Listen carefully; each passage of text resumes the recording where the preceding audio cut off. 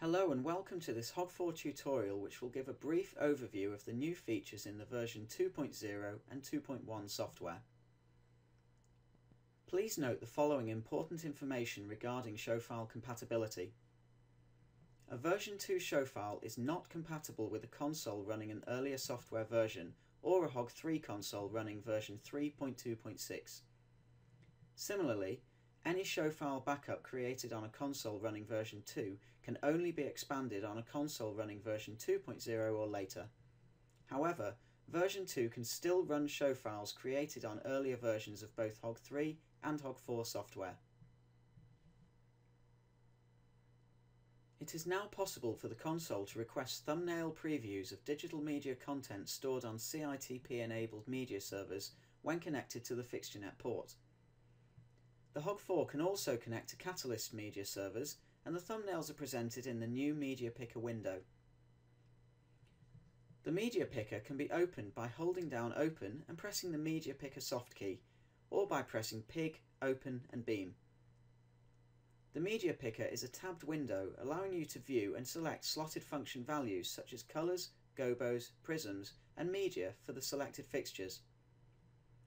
This window is searchable, making it a very powerful tool when dealing with large numbers of media thumbnails.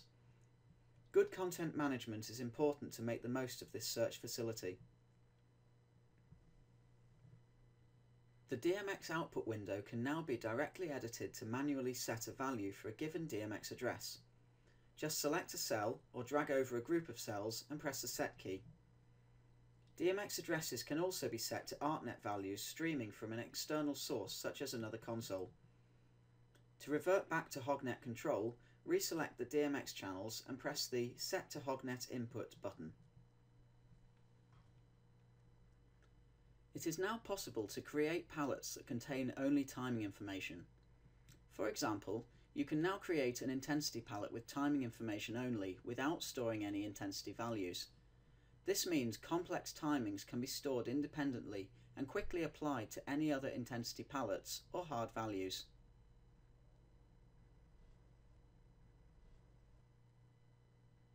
Several new features have been added to the effects engine.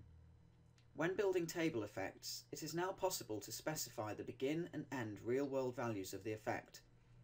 For example, you can specify your fixtures to tilt within the range of -20 degrees to 45 degrees.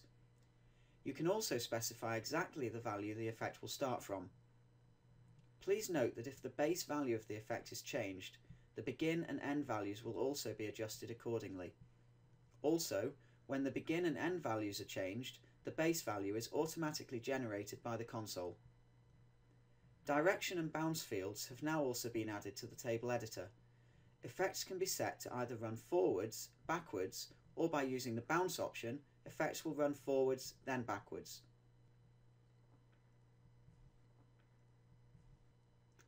Effect rate can now be crossfaded in the way that size has always done.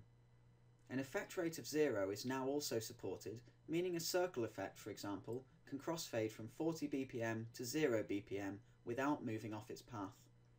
This also allows the fixtures to be stationary without releasing the effect. Any running effects within the list and scene directories are now shown by a turquoise bar in the bottom of the directory item.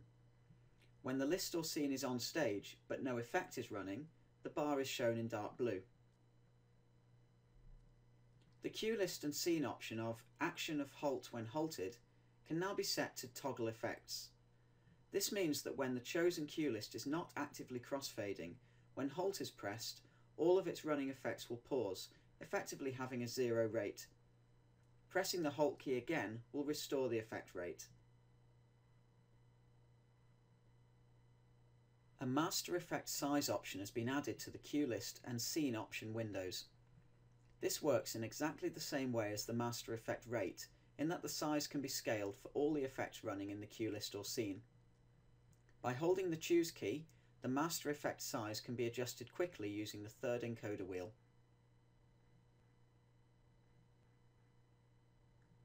Within the User Preferences window, a tab for recording options has been added. This allows the operator to set which soft keys are pressed by default when using record, update, merge and delete. A second tab has been added for configuring the default master and main playback preferences for cue lists and scenes. When changing these default options, it is also possible to apply these changes to existing cue lists and scenes.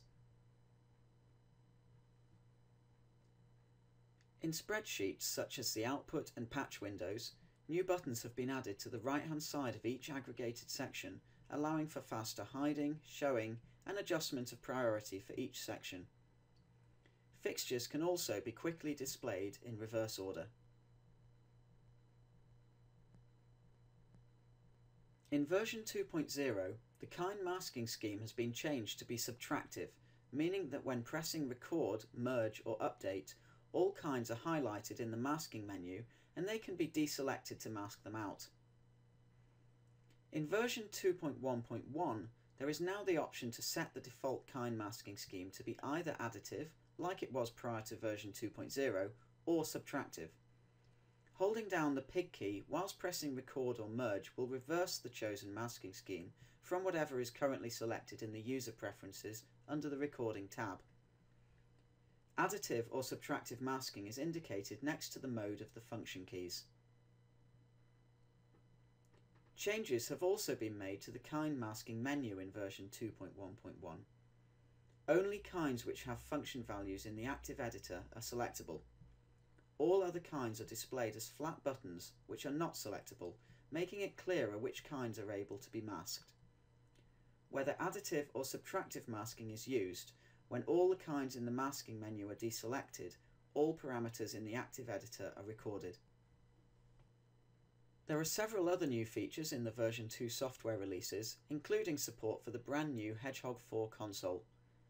For a full list, please visit the support section of the High-End Systems website and view the release notes.